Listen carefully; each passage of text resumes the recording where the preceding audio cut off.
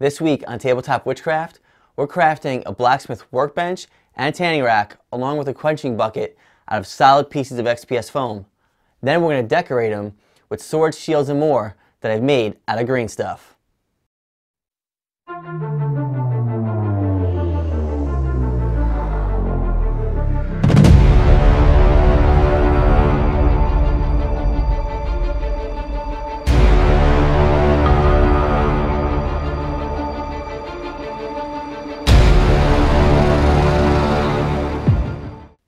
Hey there, welcome back to Tabletop Witchcraft.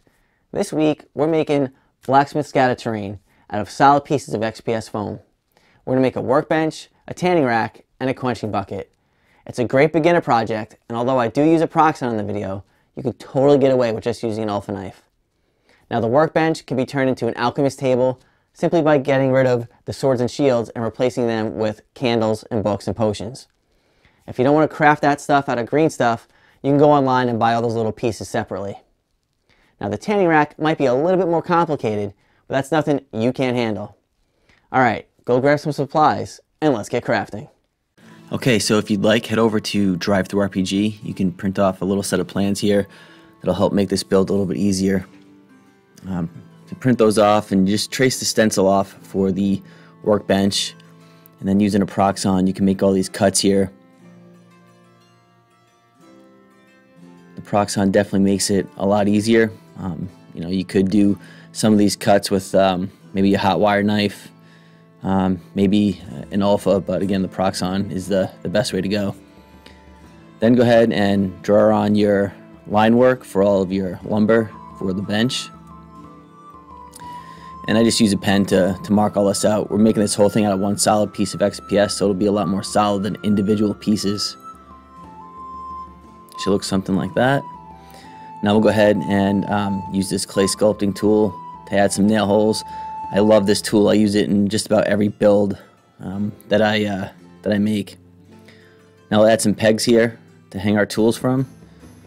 If you're interested in any of these tools that I use, I'll have a link in the description below to Amazon, so you can check out the exact items that I'm using. Next we'll just Mod Podge the whole thing black. That's Mod Podge, water, and a little bit of black paint. Paint it brown, dark brown. And now I'm giving it a pretty heavy dry brush of a medium brown. Then go ahead and wash it, let that dry. And then I'm using a Vallejo wash. And then we'll do some edge highlighting here with a very light brown. Make sure to get all the edges, get the top of the workbench.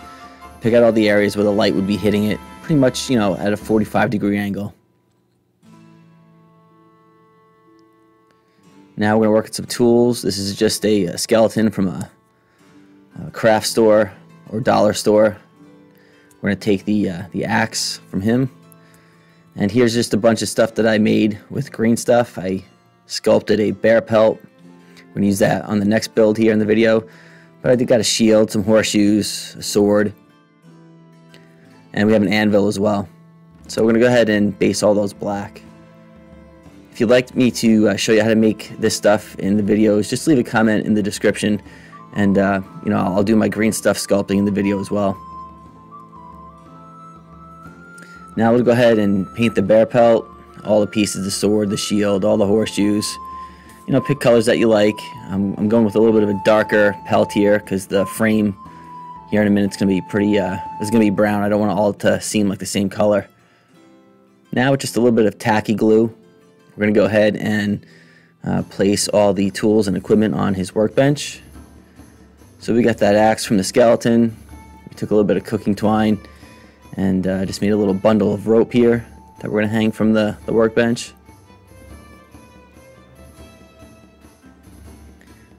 And then we're going to go ahead and hang a few horseshoes from one of these pegs as well. And I used like a gunmetal color on them, gave them a black wash with Nuln Oil, and then just a little light brush, dry brush with some silver. And here's the anvil that I made. This we're going to just do a little bit of hot glue.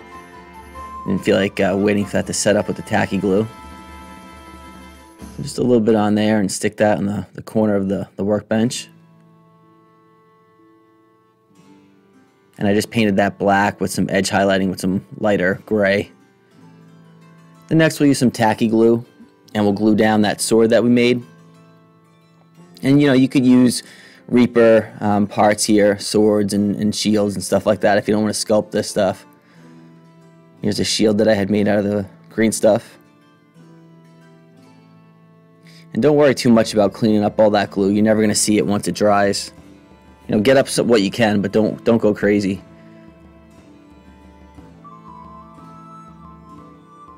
And then next here, we're going to go ahead and throw a few more horseshoes on the workbench. Next, we'll grab the plans for the this section here for the tan board here to stretch it out. Just use the Proxxon to make these cuts. Again, we're going to make it out of a solid piece of XPS to make it a little bit more sturdy. Using an X-Acto, we'll cut that square out and then cut the corner bracing out.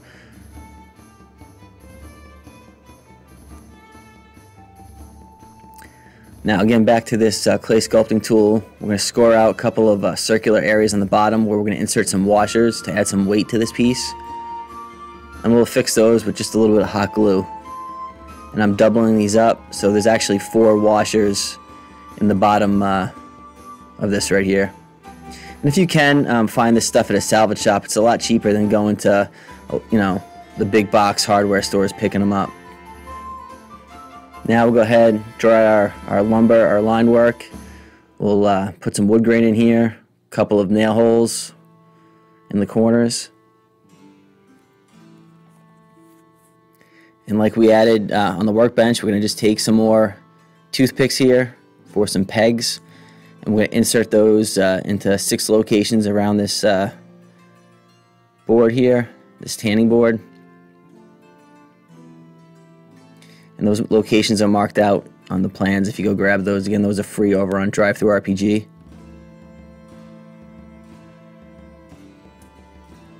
Okay, then we'll go ahead with a medium brown. We'll paint the whole thing brown after we've put a little Mod Podge mixture on it, like we did with the workbench. Okay, now we'll take some more of that cooking twine, and I'm just using a glove here so I don't get all of my fingers, but rub some brown paint into it to paint that up. And then I poked a hole into my hide, and I'm actually going to thread on 6 locations around the hide this this cooking twine. And as you can see on this one corner, it actually broke through. No big deal. We'll just wrap it around, and a little touch of super glue to hold it in place, and you'll never even notice. I ended up touching this up a little bit after I was all done stretching it out on the board. So now we'll go ahead and wrap these around the pegs, and we're just going to do a little dab of super glue on the peg just to hold it in place. And yeah, definitely tweezers here for this part. And I like to leave a little bit of that rope hanging. It just makes it look a little bit better than having it completely wrapped and tight to that peg. You'll see there's a little tag end left on each one of them.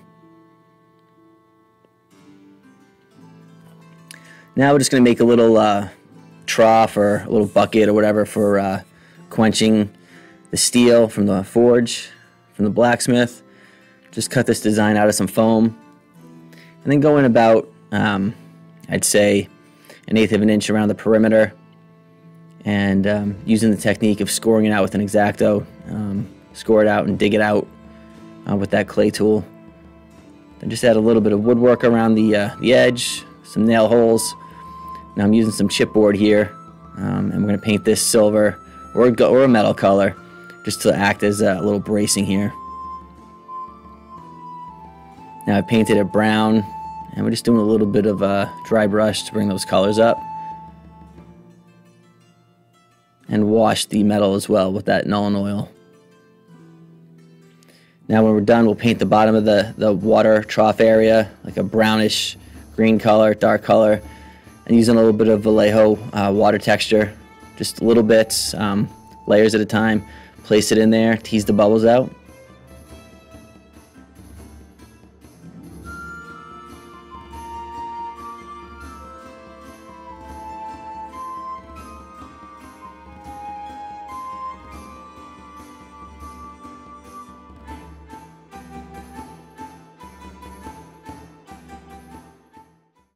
So you can modify that workbench real easy, simply by cutting out and carving that backboard and making it have pointy pieces on it, or adding candles to make it look like a bench in a wizard's tower or an alchemist shop. If you want to see me craft those pieces that I put on the workbench out of green stuff, leave a comment below and let me know, and I'll do that in an upcoming video. And if crafting that stuff out of green stuff isn't your thing, you can always go online to places like Etsy, Reaper Miniatures, Amazon, and buy like loot crates. There's all kinds of options out there for you. I now have Patreon. Head on over there, check that out. I got a bunch of different tiers. Make sure to like, share, and subscribe. Oh wait, what was my next build going to be? Anyway, till next time, I'll see you around.